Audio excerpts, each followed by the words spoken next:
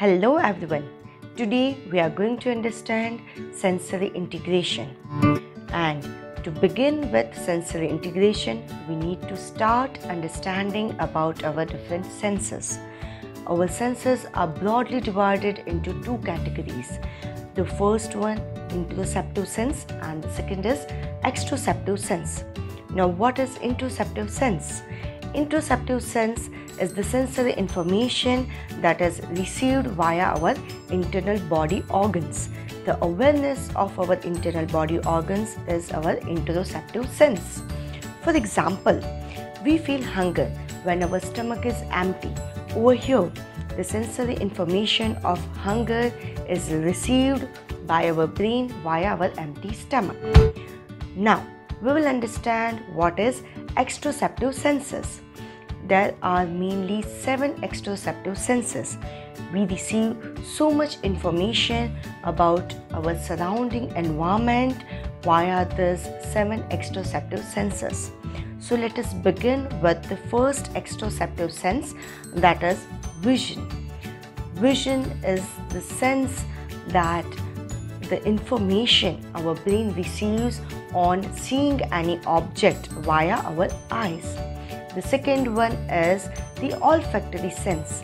It is the sense of smell that our brain receives from our nose.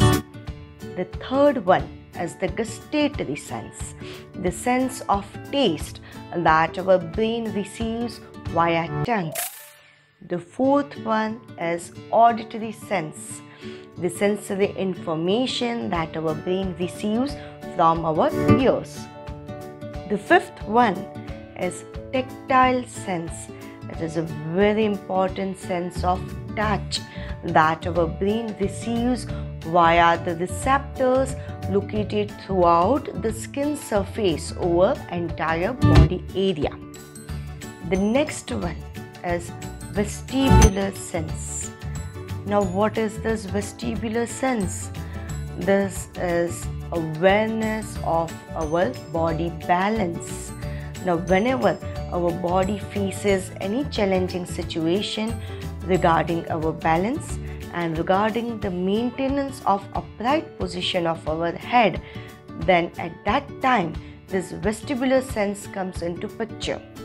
Now, this vestibular sensory information is received via 3 semicircular canals which are located inside our ears.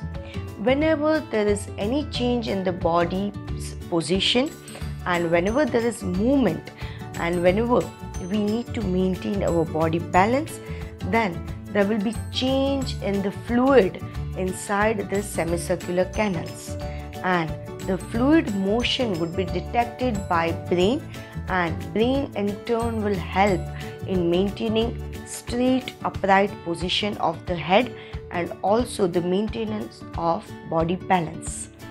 Then comes the proprioceptive sense.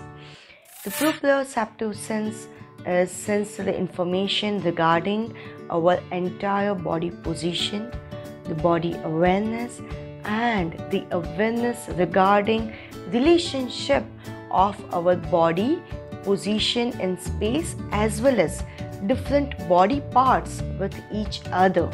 For example, over here I am able to clap with both my hands even when my eyes are closed. That is because of proprioceptive sense. The relationship between my hands and how I can use it together is because of this proprioceptive sense. Another example I would like to quote over here is I would be able to write with a pencil, and at the same time I will decide the amount of pressure to be applied while writing in such a way that my handwriting is visible, and at the same time the pressure is not so much that I am breaking the lead of the pencil. So the judgment of the pressure over here is because of proprioceptive sense, and for this the proprioceptive receptors are located inside all our body joints. However small or large the body joint is, the proprioceptive receptors are located everywhere, and this proprioception is very helpful in our day-to-day activities. Now, let us go back to sensory integration. As I said, there are many senses, and through the senses, we are receiving all the information from our environment. Now, on receiving all this information, all this sensory information, our brain will process all this sensory information, will organize it, and then ultimately it will help us to use it in completing any task that we are engaged in.